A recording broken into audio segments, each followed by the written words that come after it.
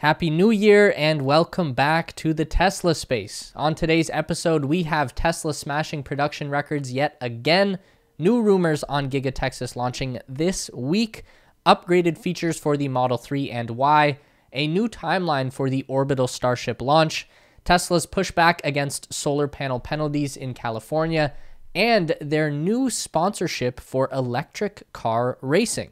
So, let's get going.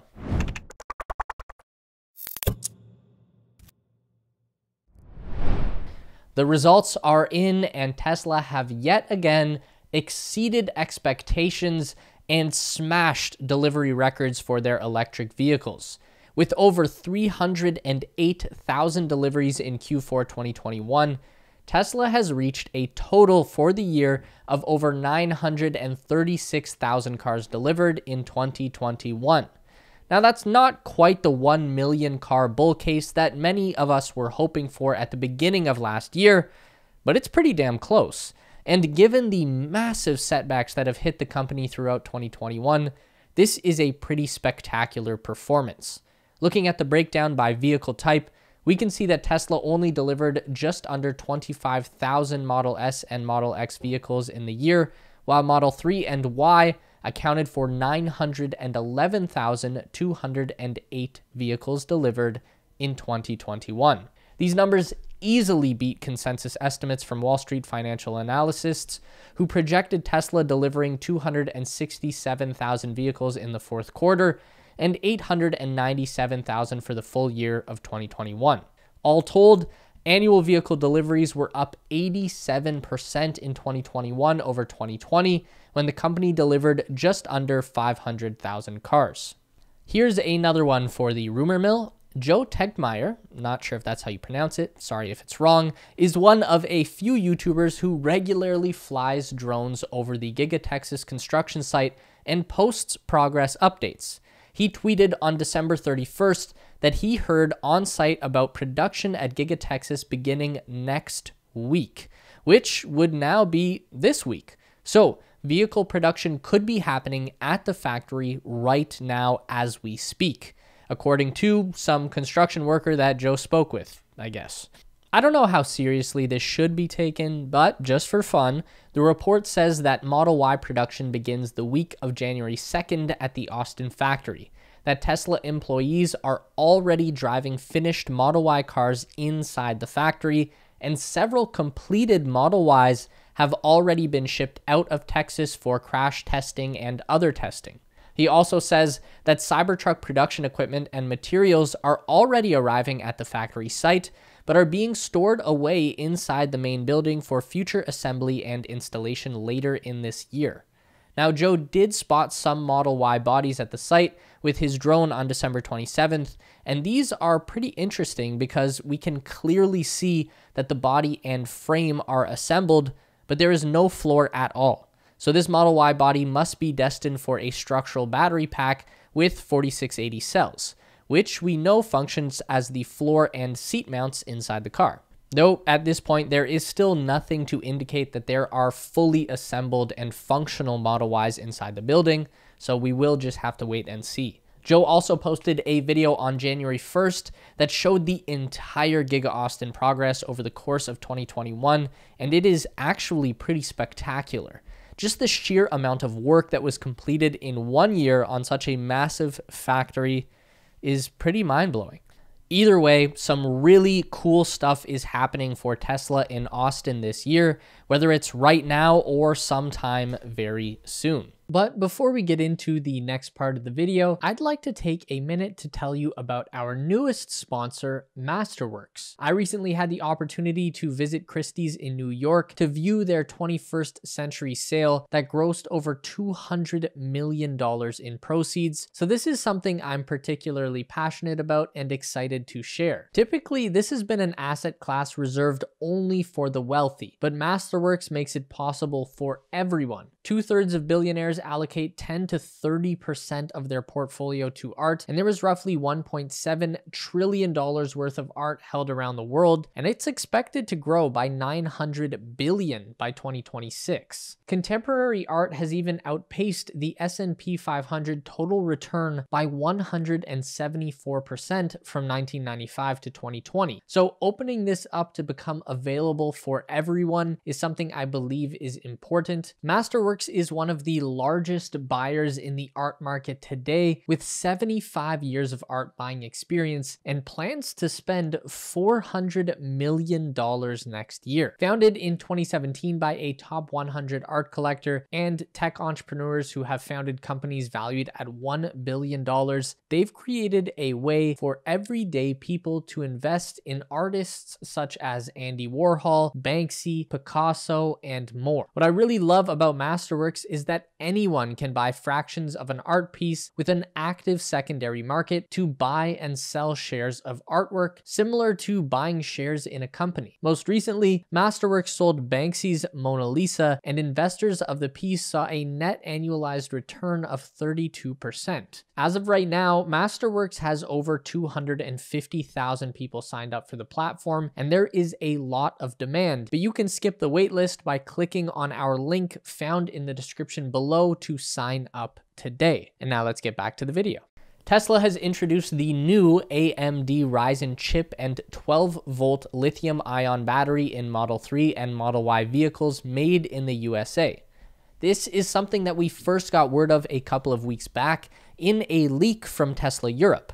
Amongst many things, the leak revealed that new Model 3 and Model Y vehicles coming to Europe, which are made in China, would come with the same AMD Ryzen chip that is powering the media computer in the new Model S and Model X and the Model Y Performance made in China. Also, the lead-acid 12-volt battery will change to a lithium-ion battery system. We already know that this new AMD chip offers very similar processing power to a PlayStation 5 gaming console, which is a pretty substantial upgrade over the previous Intel Atom chip that powered the Model 3 and Y center display. The new system can load apps about twice as fast as before and shows much smoother performance and shorter buffering time in the navigation and maps program.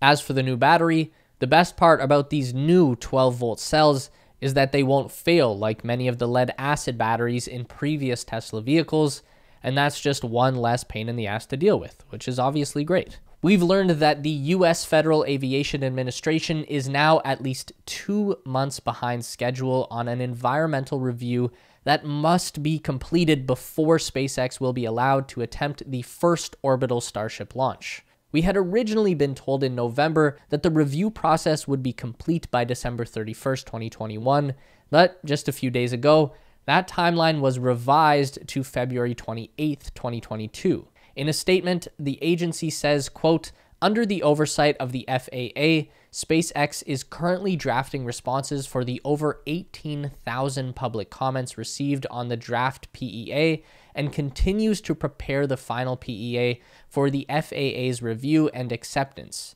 In addition, the FAA is continuing consultation and coordination with other agencies at the local, state, and federal level. The environmental review is just one part of the FAA commercial space licensing process. SpaceX's license application must also meet FAA safety, risk, and financial responsibility requirements." So that's not great news. It kind of seems like they are shoving off the responsibility onto the large number of comments that they received. And to be fair, 18,000 is a lot, and I can imagine most of those are going to either be from SpaceX fanboys or Elon Musk haters, which would probably be exhausting to read through all day. But that means that Elon's hopeful timeline of getting the first launch in January or February is not going to happen, which is a bummer. But at the same time, this is an unprecedented launch of the biggest and most powerful rocket in history, so it's probably not bad that these things have a lengthy approval process. Either way, there is still a lot of work to be done at Starbase, with multiple static fire tests left to be done on the Super Heavy B4 booster. The tank farm still needs to be filled with methane, and the robot arms on the launch tower still haven't really been tested out either. So, if anything, the more time that SpaceX has to work on this stuff, the more likely the first launch will be a success. Tesla is rallying its employees to fight back against California's new NEM 3.0 proposal that could potentially destroy the solar panel market. NEM 3.0 is a controversial proposal from the California Public Utilities Commission that would introduce some massive changes to net metering for solar customers of the 3 major electric utilities in the state. The credit for energy that residential solar owners put back into the grid would be slashed to a wholesale rate of just about 4 cents per kilowatt hour. This would destroy the value of residential solar in California, especially for those who don't have a home energy storage system like a Tesla Powerwall. On top of slashing net metering rates, the NEM 3.0 proposal adds a new fixed monthly charge for solar owners of $8 per kilowatt of solar cells installed on their roof. It means that someone with a 10 kilowatt system has to pay $80 per month to their electric utility just to stay connected to the grid and send back electricity at a new, lower rate, which, in simple terms, sucks. Unless you can go completely off-grid and cut your utilities provider entirely, then there would be no cost advantage to going with solar energy under this new scheme. Tesla, who is aiming to become a major decentralized electric utility with its solar and battery system, is now voicing its opposition to the proposal and asking employees in California to contact the CPUC to let them know they are against the proposal. In a communication to staff, the company wrote, quote, "Tesla is working with our partners in the solar and environmental community to urge the CPUC and governor's office to adopt a more reasonable approach that doesn't punish solar customers," end quote. In addition to other measures, Tesla is encouraging their staff and supporters to attend Save Our Solar rallies that will be happening on January 13th in both San Francisco and Los Angeles. We know that Tesla doesn't do formal advertising, but we've recently heard that the company is going to start sponsoring Formula SAE electric racing teams with free battery cells and discounted hardware. Formula SAE is an organization that puts together student competitions in the field of mobility. The aim is basically to design, build, and test their own homemade race car. Over the last decade, electric vehicles have become popular with the teams of student engineers entering the contests. Tesla has also been hiring a lot of students who participated in Formula SAE competitions after the fact. Now the automaker wants to get involved earlier in the process and directly sponsor some teams.